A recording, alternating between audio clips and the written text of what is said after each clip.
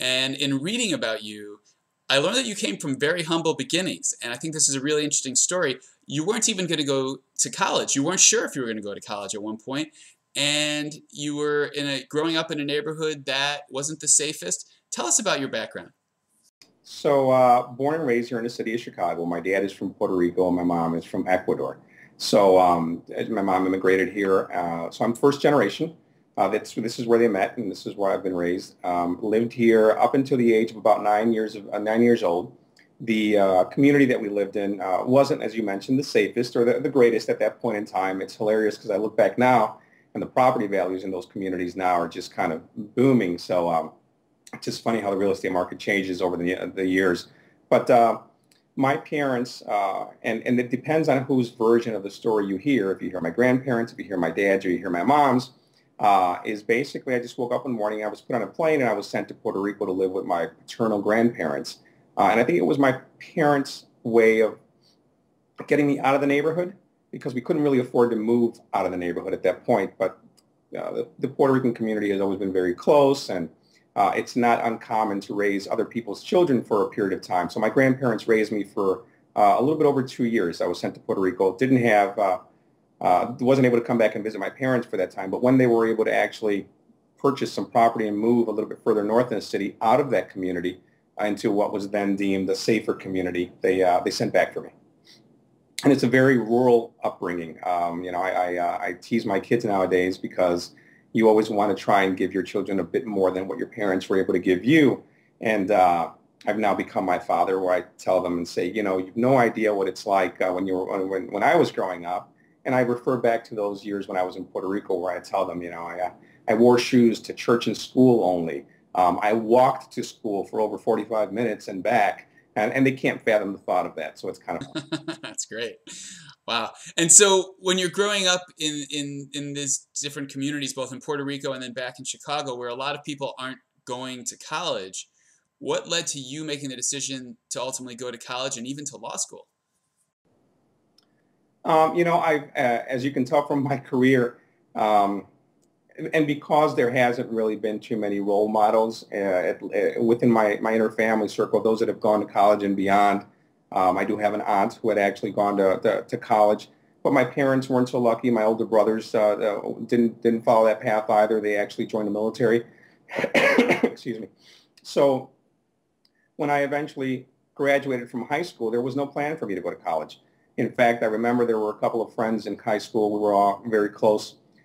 And it may have been a couple of months before graduation when finally they began to say, oh, we're going over to the local community college that we had there to register for classes. And I literally just tagged along to see what the process was like. And it's there where I discovered, what the admissions process was like and what, each per credit hour was like and so on. And then just jumped on the bandwagon and did that. And that was my first year out of high school. I went to a college that was literally within a mile away from my high school. And spent my first year of college there, and then eventually transferred over. So that was Northeastern Illinois University. I was there for a year, and then I transferred over to Loyola University here in Chicago, which is where I majored in both sociology and communications. But college wasn't something that was in the plan or in the books. My parents couldn't afford to do it. They were very clear about that. But I was able to get some scholarships and some federal grants, and somehow made it through. That's excellent. That's really great. And do you have advice to people that are in similar situation from a similar upbringing on whether they should go and how they should make that happen? Oh, I think nowadays it's common knowledge, and everyone always hears it is a college diploma is somewhat similar to what a high school diploma may have been back in the 60s, or and so on. But it's a necessity. It's something that I think individuals should pursue, especially when you don't know what you want to do. I know that some say college isn't for everyone, but I would always encourage someone to at least go for a semester or two and kind of get a sense and see if it's for you or not. Otherwise, there's trade schools and there's all sorts of other places that individuals can pursue an education beyond just high school. But I would strongly encourage college for everyone, again, especially if you don't necessarily know exactly what it is that you'd want to do when you grow up. Some of us are still trying to figure that out. Right. I'm glad you're sharing that story because I think a lot of people take college and law school for granted, and so you show that you really had to fight for it. What about law school? What led you then to say, now I'm going to go an extra level? So the strategy throughout college, because I hadn't done it before, because there weren't really any mentors or many people that I can turn to and say, what was your experience like? Again, the Northeastern experience was wonderful. I went through that, and then there was an opportunity for me again to transfer over to Loyola and finish up there. And I basically took it a year at a time. I never went into college saying I'm going to graduate with a college degree. I went in saying, let me finish the semester. Let's see how I can do. And then, once I did well on that semester, it's like, okay. So it was always kind of in semester and bite-sized chunks. So I never really kind of said, well, 4 years from now, I see myself having a college degree and then moving on to a specific field. It was literally just, let me do as well as I can this semester and, and enjoy the class and enjoy the experience. And then I would do the same thing for the next semester. And next thing I know, I was graduating. It was a similar experience after I graduated. I happened to be working at a law firm. It was my first job, my first official job, which I began working at the age of 15. And it wasn't until, so it was a few months before I turned 16, which back then was the legitimate age for working. So I had fibbed on my application. But by the time they found out that I wasn't 15, I had already turned 16, so they allowed me to remain. And it was for a local grocery store. So I did that my last 2 years in high school and my first 2 years in college, up until an acquaintance of mine who was working at a law firm in downtown Chicago turned to me and said, hey, Rich, they're looking for someone to fill in a couple of days that I can't work. Is there any way that your class schedule would allow you to work a couple of hours each day so that I can keep my job, meaning himself? And I said, sure. So I left a grocery store and I began to work downtown with a shirt and a tie at a law firm as an office clerk. I was the copy boy. I learned how to file things in all the courts.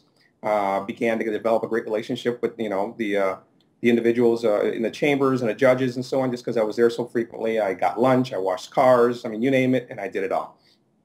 And it was the partners at those law firm at that law firm that I worked with that began to give me research assignments and began to give me kind of things that were above and beyond just your regular office clerical duties.